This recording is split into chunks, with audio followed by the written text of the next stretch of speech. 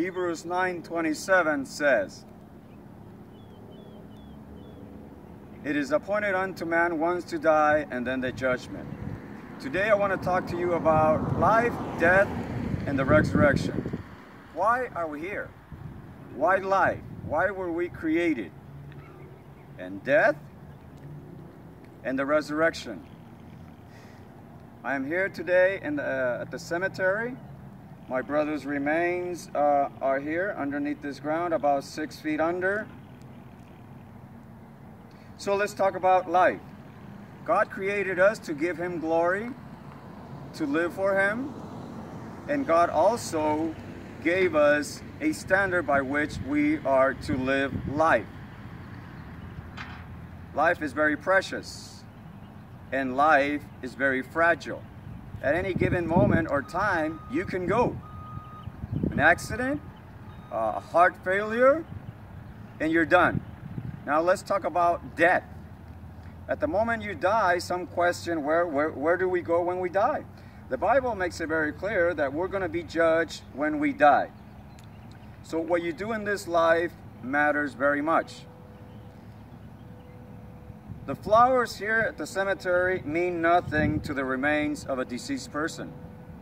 A lot of this hatred, backbiting, gossip, and all of this.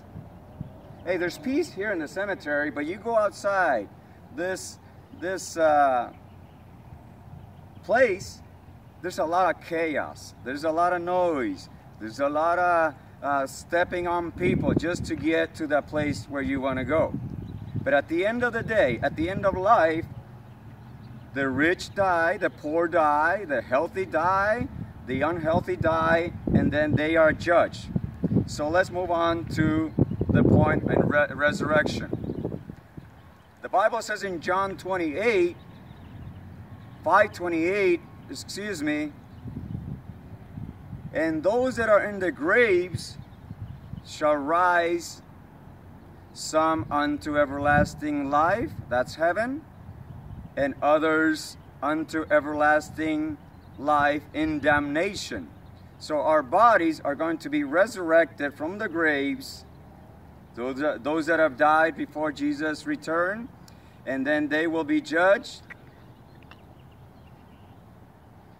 So if you're not right with God, I want to say this. It is very important, it is the most important thing in your life to be right with God, because you may go at any given time. Are you right with God? Have you surrendered your life to Jesus as your Lord, God, and Savior? Are you living in holiness? If you have matters to deal with your family or your friends at work, it is time to get right with your friends, co-workers, but primarily with God. There's no peace. As you see on these plaques, they read as follows: "Rest in peace." The Bible says there is no peace for the wicked. You must be born again, Jesus Christ says in John 3:3. "Verily, verily, I say unto you, unless a man be born again, he cannot enter into the kingdom of God." The Bible also says that the books will be opened. The books will be opened.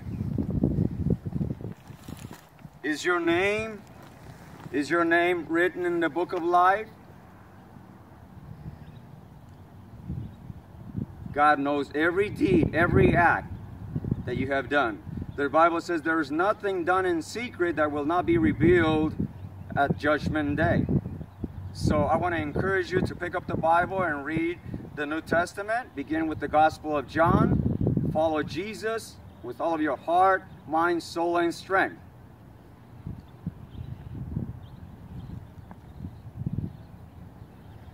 And the book will be closed.